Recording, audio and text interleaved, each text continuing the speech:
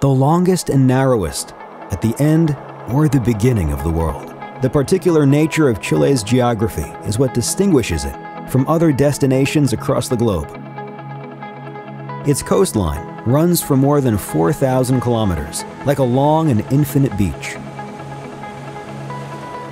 Water is our essence in all its forms. In some areas, the cold has turned everything to ice. In others, the sun is what dominates the landscapes. The people are crazy. Sometimes solitude will be your best companion, and you'll find yourself all alone. Well, almost alone. And at other times, you'll find yourself surrounded by many. Welcome to Chile, a long and narrow strip of land that nature chose to bestow upon the corner of the earth. Its privileged global position has turned it into a display of natural marvels that begin with the driest desert in the world and finishes with straits and glaciers that bleed into the Pacific Ocean.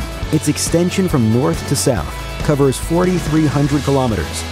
It's home to more than 2,900 volcanoes, 376 lakes and lagoons, 14 wine valleys, and a 1,200-kilometer-long path, Chile's Trail, the longest trekking route in the world.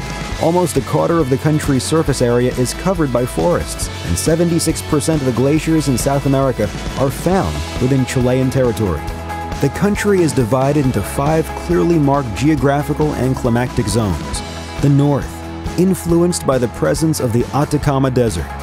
Santiago, Valparaiso, and the Central Valley, defined by their Mediterranean climate. Moving south, the Lakes and Volcanoes Zone, and the extreme Austral area, the Patagonia, and the Antarctic, and finally the islands, where Rapa Nui, Chiloé, and Robinson Crusoe are the highlights. It all begins in the north, in the Atacama Desert, with landscapes that appear to be from another planet. A sublime spectacle of natural attractions that makes an impact on any kind of travel experience. Sometimes the landscapes are imposing and infinite, but at other times, the desert is in full bloom. At the Geysers del Tatio, subterranean hot springs rise to the surface with all their strength. Above this spectacle reign the clearest skies in the southern hemisphere. Chile has transformed into a world-class astronomical power. In this great zone rest the Chinchorro mummies, older than those found in Egypt. You can find the highest volcano in the world, the Ojos del Salado, and paraglide your way across skies that cover ocean and desert. The La Tirana Festival is an impressive event full of traditions, colors, and dances, celebrated in the middle of the desert, in the Tamarugal Pampa. A perfect Mediterranean climate embraces this entire zone, turning its beaches into the most popular choices for tourists and surfers. Santiago has developed a cosmopolitan character, thanks to its entertaining neighborhoods, parks, museums, restaurants, bars, and coffee shops. The ski resorts are just an hour from Santiago, and every winter thousands of fans of this entertaining white sport take to the slopes to enjoy what the mountains have to offer. The hills of Valparaiso and its labyrinth-style streets invite you to wander and discover the secrets that are hidden within, like its cultural heritage.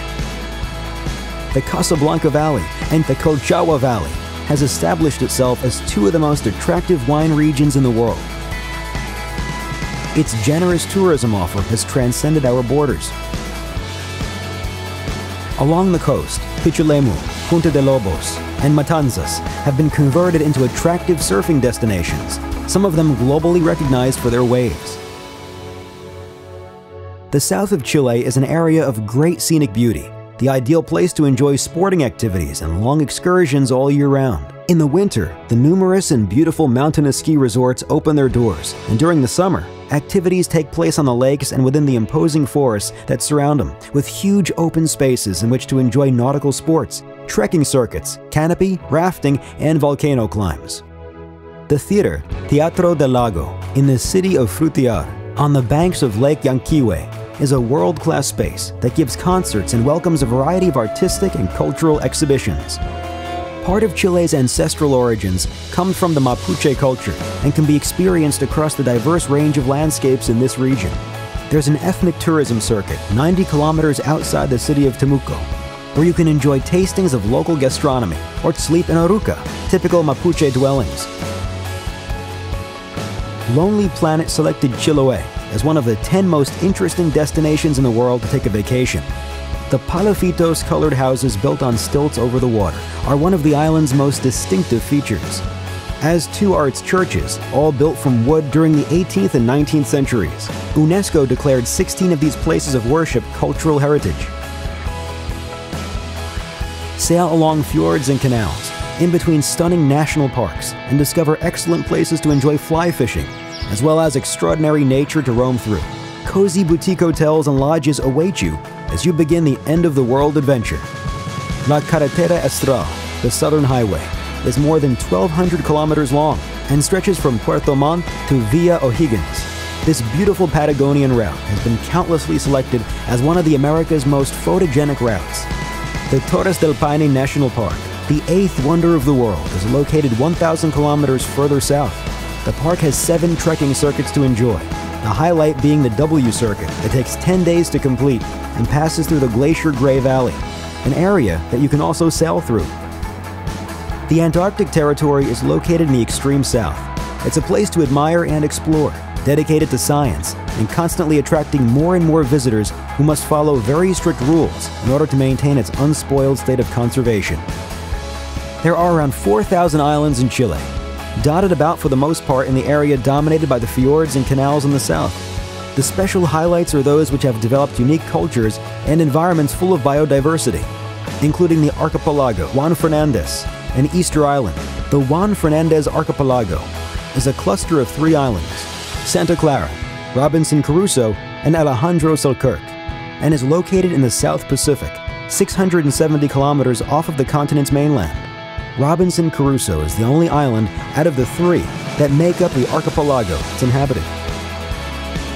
Easter Island, or Rapa Nui, was declared a World Heritage Site by UNESCO in 1995. The remotest island on the planet offers testimony to a living culture of Polynesian origins, which gave form to immense stone statues, known as the Moai, and a unique cultural package.